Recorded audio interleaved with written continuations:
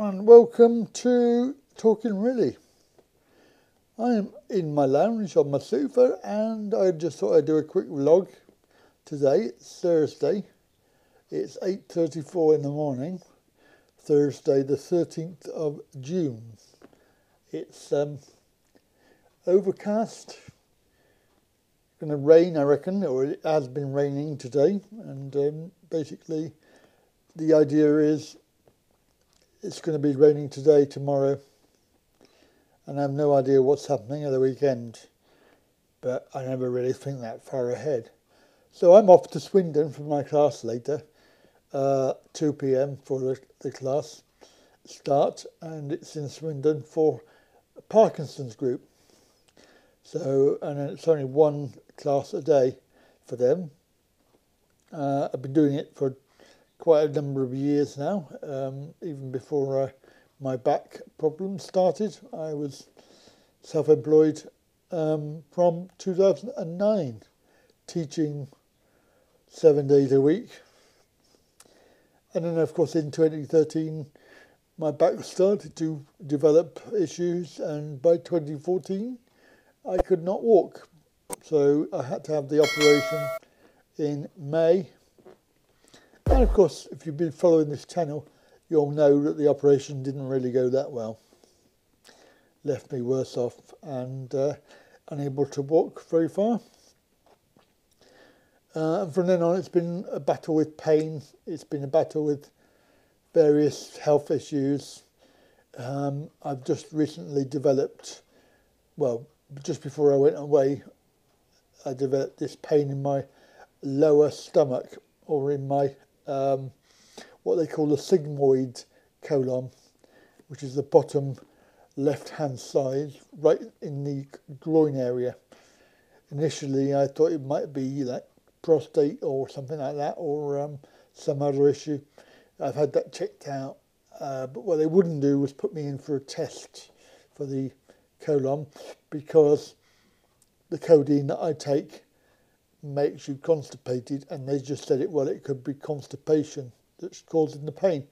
I doubt it very much, because the Senna that I take makes me go. I don't go every day. Well, I've never, even from a young age, I've never been to number 2 every single day anyway. And I do eat fruit, I do eat vegetables. It's not as if my diet is totally unhealthy, because shortly after, having various health problems in the years, I went to a healthy diet. I cut out all the bad stuff. I went on to doing some smoothies, fruit smoothies, and eating a lot more healthy food, and trying to cut out the processed foods. And I have to say that recently I've been a bit naughty and lazy more than anything else, going back onto the quick microwave meals, which are 2 minutes in the microwave, done, eat, and that's it. Because I really don't enjoy spending a long time cooking. For obvious reasons, I end up probably damaging myself rather than trying to do it reasonably. And of course, just lately my dishwasher packed up, so I have to try and wash up by hand. And just lately I've been breaking a lot of stuff.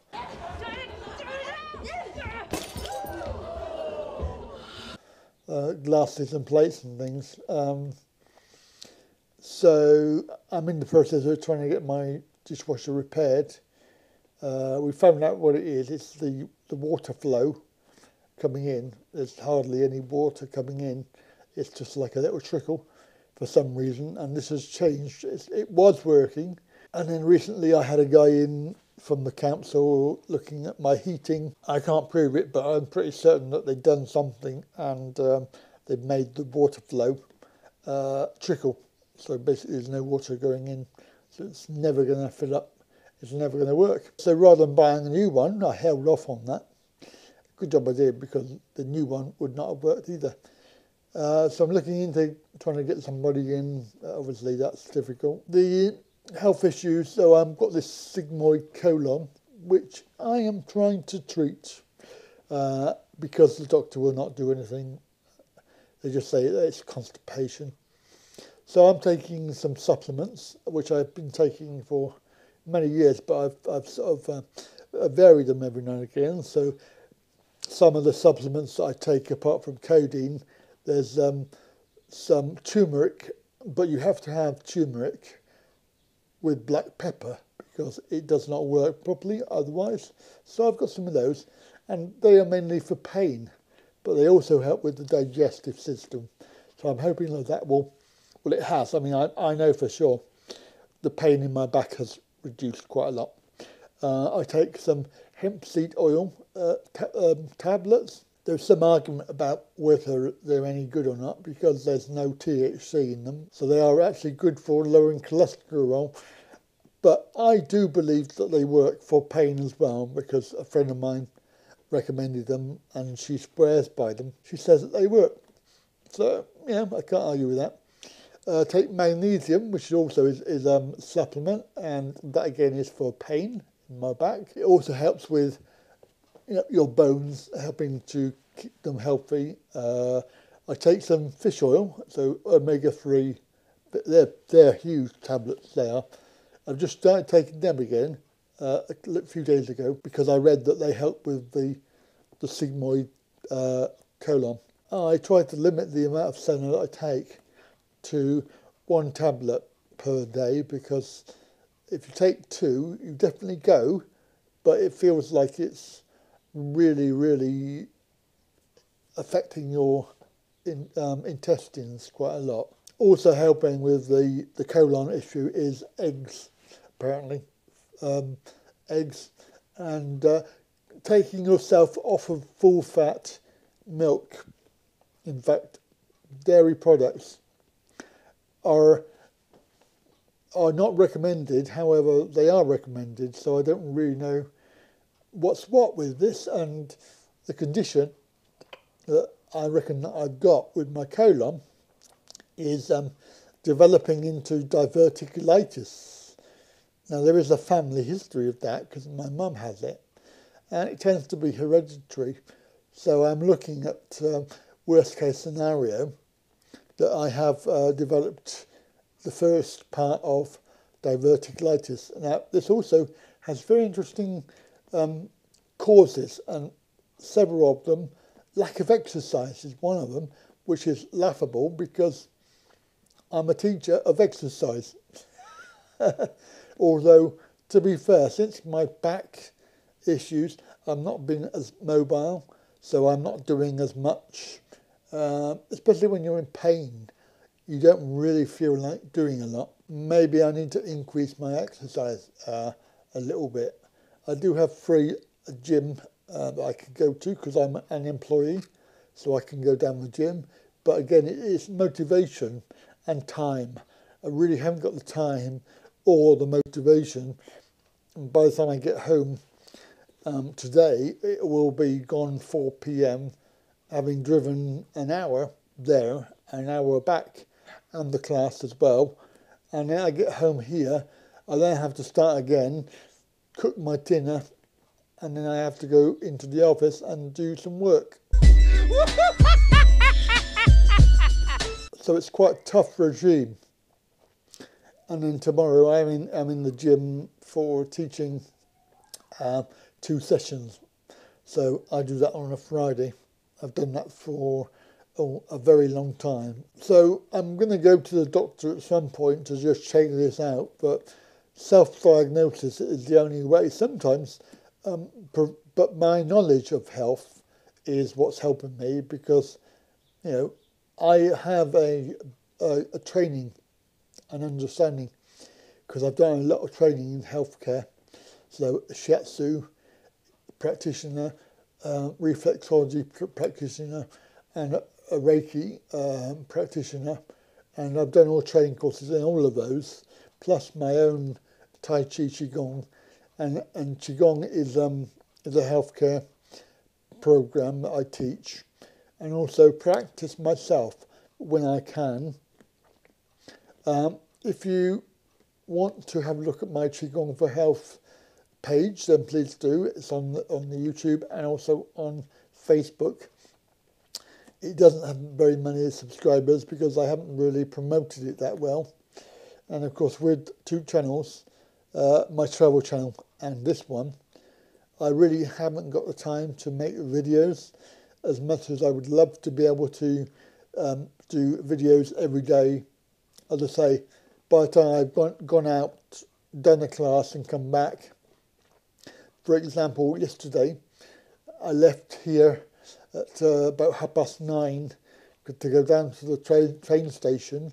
I catch a train from there at 10:10 and arrive in Salisbury at about 11:15.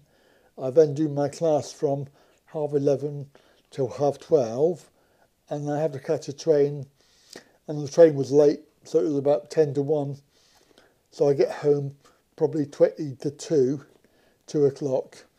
By the time I've got home and had some lunch, it is now 2:30. That's most of your day gone. I then spent the afternoon, a couple of hours, doing messenger email, was catching up on some stuff that I had to do, and paying some bills. But then it's tea time, and of course I talked to my wife at tea time on Messenger, and then by the time that's finished, it's 5:30, 6 o'clock. I then have to go in and cook tea or get something in the microwave, which is why the microwave meals have come back, because they are so convenient. However, they are not healthy stuff to eat, and if you're like me, you need to stay off that stuff, then it's quite difficult to have a quick meal without resorting to those sorts of things that you shove in the microwave. It's all very, and when you live alone here, it's quite challenging to even be motivated to cook.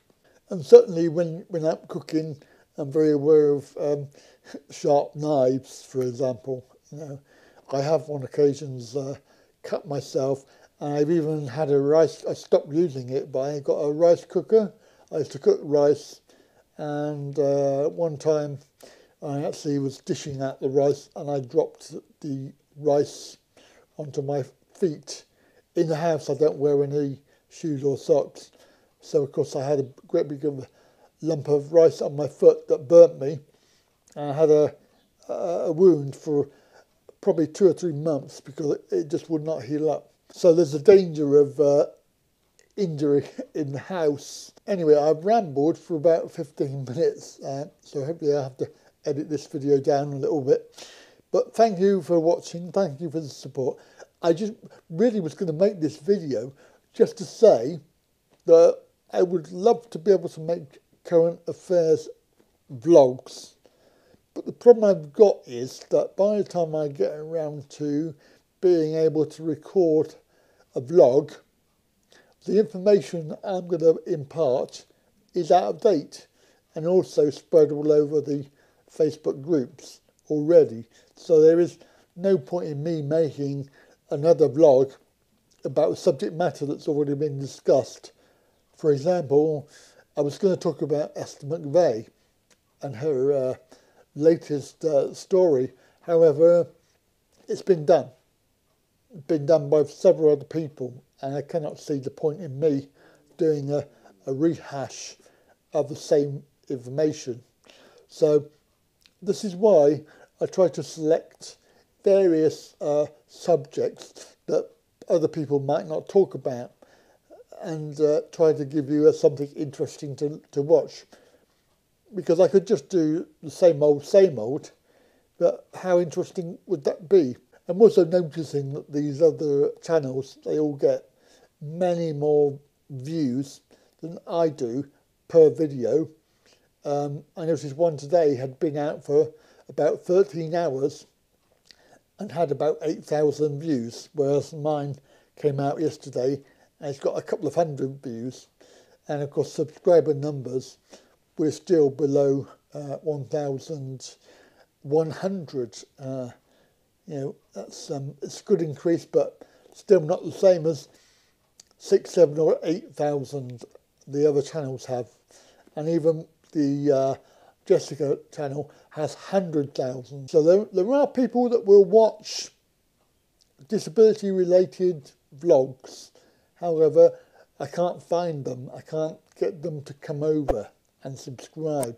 So if you're going to help me, then please tell people about the channel, get them to come over and watch, and then also subscribe, because it will help the channel grow. And this is the objective, is to be able to give you the opportunity to take part.